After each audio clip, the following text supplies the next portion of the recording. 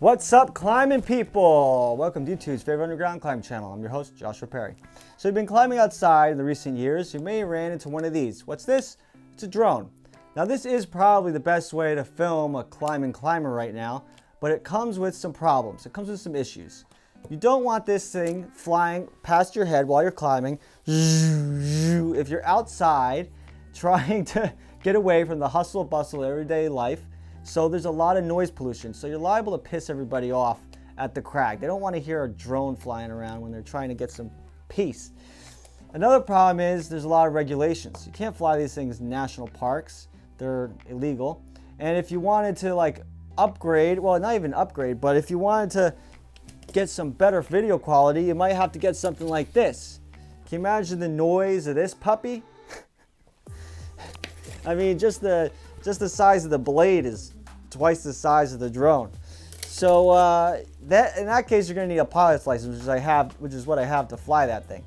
So it got me thinking there must be a better way for the average day person that doesn't want to have to go through all those hoops of getting a drone besides the price to entry. You talk about like over $1,000 to get one of the smaller ones at least. So what else can I do? So I figured, hey, let's go to the drawing board, and I got the gears turning, and hey, why not do some experimenting today? So I'm reaching over and I'm grabbing my 360 camera today and a fishing pole. We're gonna have a good old fashioned scientific experiment today. I'll bring you guys along. So let's just head out and see how this does, shall we? Let's go. Okay, so what's going on here is I'm gonna set up a like a top rope solo almost system. And the way I'm gonna be getting the rope up here, normally you'd be throwing a tag line over a tree to get in a tree. Fortunately, I don't know where my tag line is. So the way I'm gonna be climbing this isn't the standard, safest practice way of doing some tree climbing. Don't do what I'm doing to climb a tree is basically what I'm saying. I'm climbing it wrong. I'm climbing like a wild squirrel. So I'm gonna climb up there, I'm gonna set up a system, rig up a system for the camera real quick, and then we're gonna see how that looks.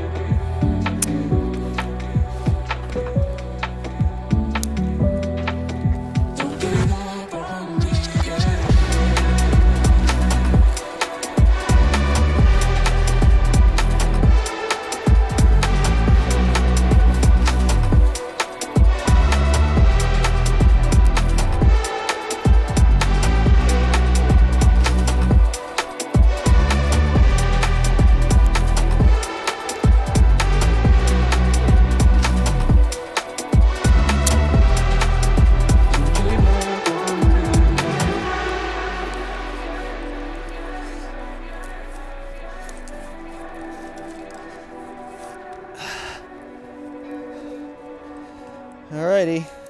Okay, so the rigging's done. I got my floating magic camera 5000. It comes right back to me. Woo! Look at that. Oh, it's magic. It's a flying camera.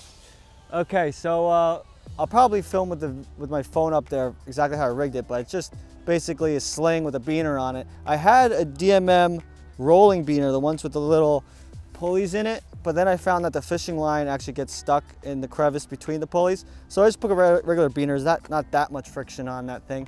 So my cameraman is gonna be pulling the fishing line up while I climb. Let's see how the video goes. Let's get started. Oh, it's already recording. All right, cool. All right, let's put it right here. Let's see how this goes.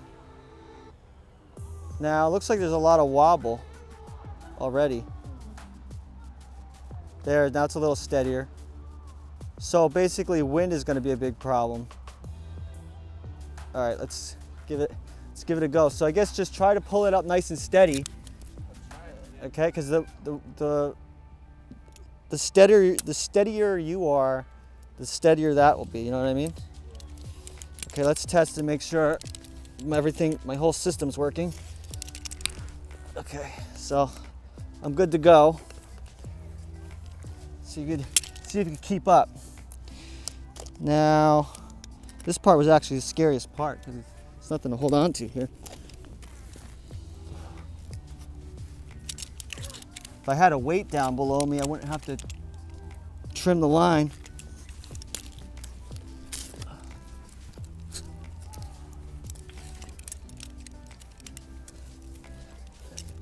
Right on.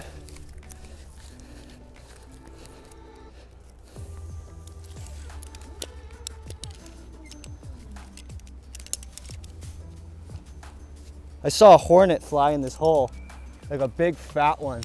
When I was first reaching up in here, I was super sketched because I thought a squirrel was gonna come bite me. Is the other camera still recording? Good, that's gonna get my audio. Look how much this thing is spinning now. So I think if this thing was gonna work, I think it will still be able to stabilize even with the spinning.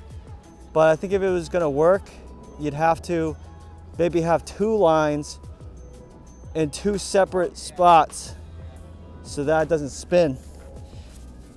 But I guess this is a good test. Come a little higher. It's also hard for you to figure out how high to keep it. All right, so that's that.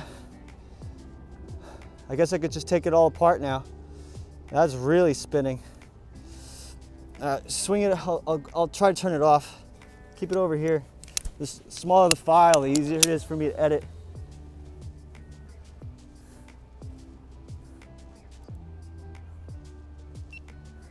Okay, so what did you think about that, huh? As you can tell, this thing spun a whole lot. So there's a couple ways I can mitigate that.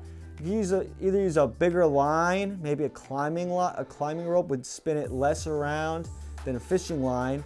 I thought the fishing line would be a lot smoother when reeling it in, except when I rigged it up, I pulled the fishing line up to me, then I dropped it down to my cameraman and he assured me he was gonna catch it, but he didn't and the thing snapped.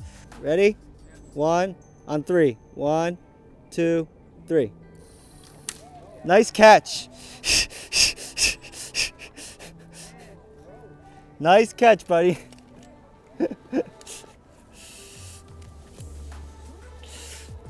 You suck. So he ended up just pulling it by hand. So I think using a climbing rope would definitely have it spin a lot less. Other than that, I could imagine having 2 lines coming down at an angle and then it coming up the middle might stop it from rotating. If the lines are too close together, then it would rotate anyway and just become a tangled mess where you wouldn't be able to go up or down. Don't ask me how I know that. I've played with ropes for a long time. So every time you see that swipe going across the screen, that's the 2 lenses stitching the image together. So that's what that is. If you don't know, if someone didn't know what you were filming with, I guess they think it's just a glitch. The quality's not too bad, but that's that. I might play around with it some more. Maybe if you guys like this and tell me to keep on playing around with it, I'll experiment some more. Let me know what you think down in the comments below, and I'll keep playing around with it.